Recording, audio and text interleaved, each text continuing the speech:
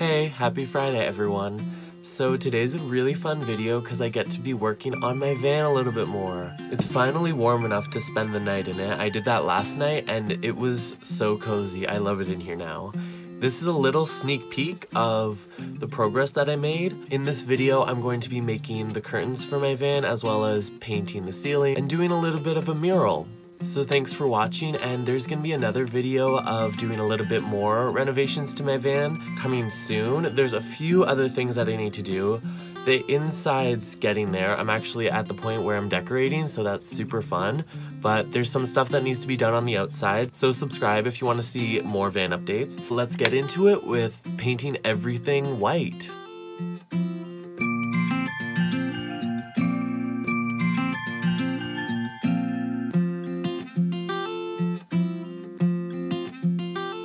So we're starting off pretty bleak with the ceiling covered in glue and pieces of foam that required a lot of scraping to get off before I could start painting. I knew painting the ceiling would make the biggest difference with the van. It would just brighten the space so much and just get rid of this like sickly yellow and brown moldy grossness.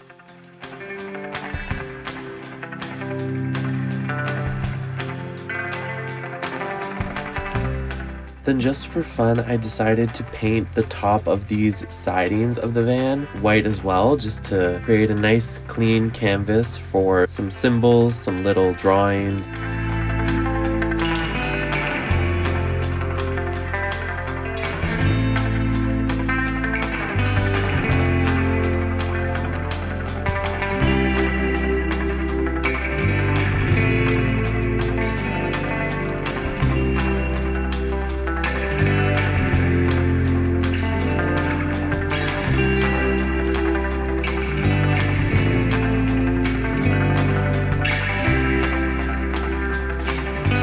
Growing up, I was always allowed to paint the walls of my room.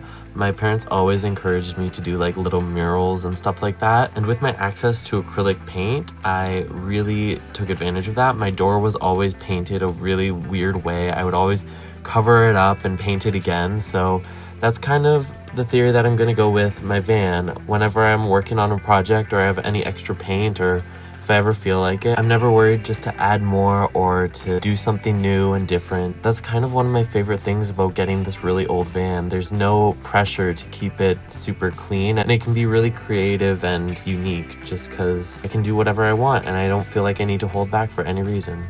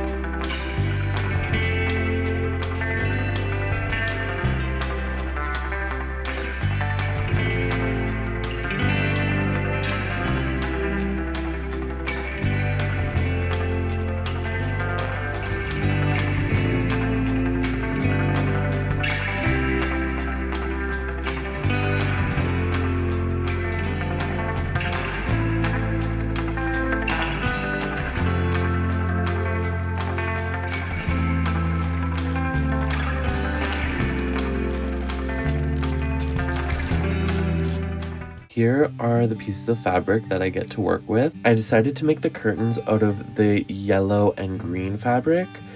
These fabrics were really sheer and doesn't block out any of the sun really, but I'm really okay with that because I wanted it to be a really bright space. So I have this light green fabric for one of the windows and then a light yellow fabric with little white flowers on it for the sides. This was my first time using a sewing machine in a long time, and it required a little bit of work to just get started. That was the hardest part. Once I got everything threaded properly, the curtains actually didn't take very long at all, even with hemming all the sides and making a lot of little mistakes along the way. But I'm really happy with how they turned out.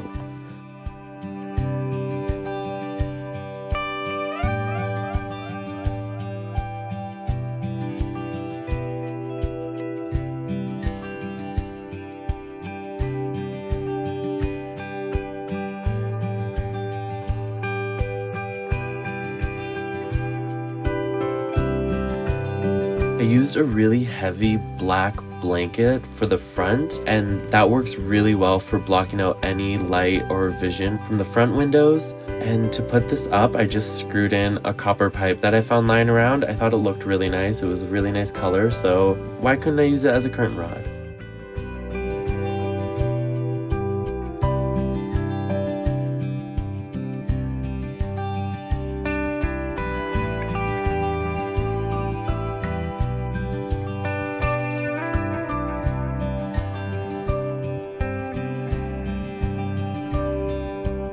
I also had these flags that I had made for a previous apartment, so I put them around the van as well because I thought they were really cute.